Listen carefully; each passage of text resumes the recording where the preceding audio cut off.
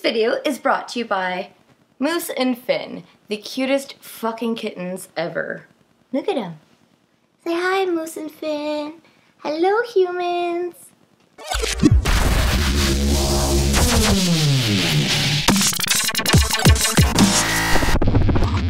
Hey, what's up, humans, and welcome back to my channel. And for those of you who are new, grab a snack, hit subscribe, because we hang out every Monday and Friday. So for today's video, I'm sure you can tell by the title, it's gonna be about periods.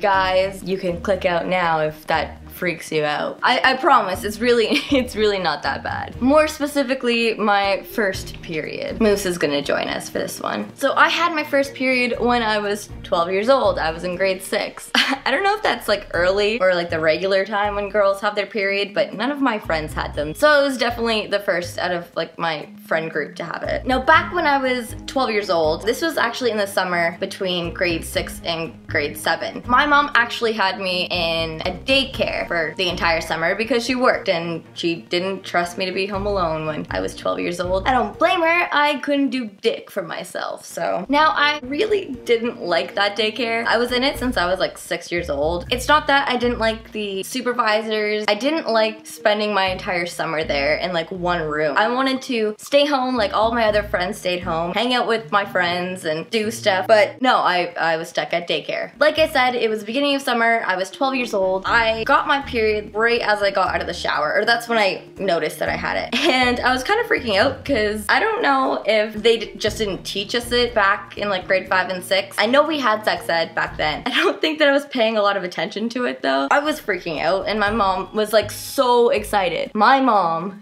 when I got my period, was so fucking excited. We went for dinner that night. That's how excited she was. I, not so much. So when I found out that I had my period, she took me to the drugstore. We got some pads because I was 12 and I'm not fucking wearing a tampon. And then I went to daycare. She like showed me how to put it on and all that stuff, and then I went to my daycare. Now I can't stress this enough. I didn't want anyone to know that I had my period. None of my friends had it. I was the first one. I thought it was like really weird. It mortified me that I had it. It was my secret. No one was gonna know. And so I went about my day, my daycare day, and then I went to the washroom. The daycare was in the basement of a church, and like there was no bathroom in the actual room, so you had to like leave the room and go down the hall to use it. And so because of that, we had to go with a buddy, and so I went with one of my friends from my daycare. The thing about this bathroom is that there was 2 doors. My wheelchair fit through the first door, but my wheelchair didn't fit through the second door, and so I always had to park it out like in between the 2 doors and like get up and like scale along the stalls to like actually get to it. So I went into the stall and I like did my business, but then I looked down and I saw that there was a little bit of blood on my panties. I was so fucking scared. I was mortified. I saw that and I was like, holy shit, like this is it. Like everyone's gonna know that I have my period. It's gonna fucking bleed through. Everyone's gonna know. They're all gonna make fun of me. My secret will be fucking told. And so I had no idea what the fuck to do. Like thinking back on it, I guess I could have just fucking used toilet paper, but my 12-year-old mind didn't think about that at the time. I was panicking. I left the stall and it took me some time to like actually tell my friend. And so eventually I told her. I like turned around and I was like, is it like bleeding through? Like, can you see it? And she's like, no, like it's fine. In my mind, I'm thinking a period is like gushing blood all the time. Realistically, it's like a couple drops every now and then. But like in my mind, I'm thinking I'm actually gonna bleed all over my wheelchair, all over the floor, all over everywhere I fucking go. So I devised this plan where I was going to tell the daycare teachers that I puked and that I'm not feeling well and that they need to call my mom to come pick me up. And so I put on my best fucking acting skills and I went into that room and I like moped around for a little bit just to build up the illusion a little bit. And then I go to the teacher and I say, oh, I'm not feeling well. Can I call my mom? And they're like, no. You can't call your mom. Like, it's fine, you'll be fine. And back then, 12-year-olds didn't fucking have cell phones, okay? So I didn't have a cell phone. I could just like quickly text my mom. Like I had to use their phone that was attached to the wall. And back then I was also really stubborn. Like I'm still pretty fucking stubborn, but like I was really stubborn and hard-headed back then. So like I wasn't taking no for an answer. Once they said no, I was like, no, I don't think you get it. I'm sick. I need to talk to my mom. She needs to come and pick me up. They took my temperature and my temperature was fine. And they're like, no, like you'll be fine. Just wait it out. In my mind, I'm thinking, holy fuck, like the longer I wait, the more I'm gonna bleed everywhere. So like an hour passes is I spend that entire hour fucking working on my acting skills, moping around, making it look like I was like about to die. So I go back to them and I say, I'm really feeling sick, like I really need to go. I need to call my mom, like can I just please talk to my mom? Honestly, I don't know why they didn't let me talk to my mom. Like I don't know if they saw through my bullshit, but I thought I was doing a pretty fucking good job at acting. You wanna go see mama? Okay. There you go. So I kept on asking them over and over and over again, I need to call my mom, I don't think you get it, I'm really, really sick. And like I said before, I'm thinking I'm already like bleeding onto my wheelchair at this point. That's what I'm thinking. Like, holy fuck, what am I gonna do? Like, this is actually gonna be the end of the world for me. Like, this is it, this is how I die. I'm gonna die of embarrassment. Instead of going back to the bathroom to check to see like how things are, I put on this like fucking protest. I get so mad, I start yelling at them. I was clearly having this emotional roller coaster due to being on my period. I didn't really know that at the time. Everything was like heightened. Like I was super sensitive. Like at this point, everyone in the daycare is like kind of looking at me like, what the fuck is wrong with this bitch? Why is she so fucking crazy? And so after a couple hours of me arguing with them, literally like I would follow them everywhere they went, just asking them over and over again. And so it came to the point where I like completely fucking lost my mind and I bolted out of the room and I like went around a couple corners and I hid like in this doorway area where like they couldn't see me. And while I'm sitting there, I'm using that time to like calm down a little bit. I hear them, like two of the teachers like come out and they're like talking to each other and they're like, I don't know if they're on their phones or not, but they're fucking searching this place. And like I said, it's in a church and we're in the basement. I hear them go up and down the stairs, they're like calling my name and I'm just sitting there like I'm literally around the fucking corner.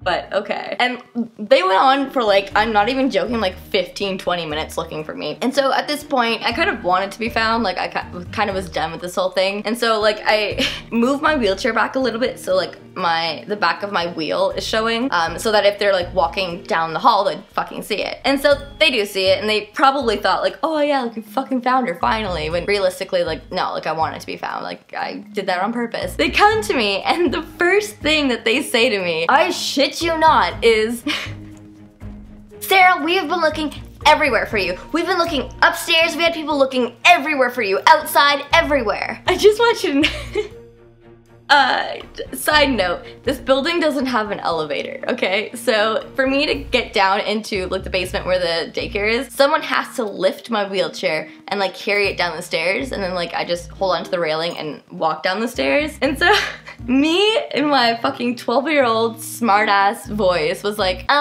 you looked upstairs? I'm in a wheelchair, how do you think I got up there? And the look on their face was just like, get back in the room. Like, oh my god, I'm so fucking savage. To this day, I wondered like why they were looking upstairs. Like even if I did go upstairs, like you would have seen my wheelchair parked like at the bottom of the stairs and it clearly wasn't because I was still sitting in it. And like they know that I can't lift my chair up the stairs. Sorry if you hear any background noise, by the way. I've got a lot of fucking cats. So as we're going back to the room, I'm actually like fucking fuming. I'm so mad. And the entire time I'm asking them like over and over again, can I please call my mom? Like I'm not feeling well, I need to call my mom. And they just kept on saying no. And I was just thinking that I am bleeding all over this fucking wheelchair. And if I get up, that it's just gonna be game over. It's gonna look like a fucking murder happened. So I staged this little sit-in. I like park myself kind of in the middle of the room and I just like park myself there. And I'm sitting there with like a bitch face. And then all of a sudden, one of the teachers comes up to me, takes me into the hall, kneels down in front of me and says, are you on your period or something? You're acting really weird. Are you on your period? Now, even for a 12-year-old little girl, everyone should fucking know. If you ask someone who is already really pissed off if they're on their period, that is not gonna make things any better. I fucking lost my mind. Literally fucking psycho. Like, obviously something is up, Sarah. And so she's like, okay. I like storm back into the room and I sit down and I like am bawling my eyes out at this point because I'm so fucking embarrassed too. Like I just like humiliated myself in front of everyone in the fucking room because I'm literally being the saltiest bitch ever. I'm pretty sure that I sit there the entire time until my mom comes and picks me up. I don't really remember exactly what happened, but lo and behold, I didn't bleed all over the place because, you know, that doesn't fucking happen. Yeah, so that was the end of it. And that night my mom took me to a diner and we had dinner celebrating my period. Every month after that, for like a couple months, we went out for dinner every time I was on my period, and that stopped pretty quickly. Hello mom, we can still go out for dinner. So that's it for today, guys. I'm sorry if it was kind of like an awkward video, but looking at my analytics, most of you are guys, so you probably can't relate. But nonetheless, I hope that it was an entertaining video. So question of the day, for the girls, do you guys have any really embarrassing period stories? I would love to hear it. I'm sure you do. I'm sure we all do, actually. It comes with being a girl. And for the guys, and girls too, what's one of your most embarrassing stories? I will be reading all your comments, and your comments will be featured in next week's video. As always, everyone, please give it a big thumbs up and share it with your friends. And if you haven't subscribed, I would love to see your faces next time. Bye!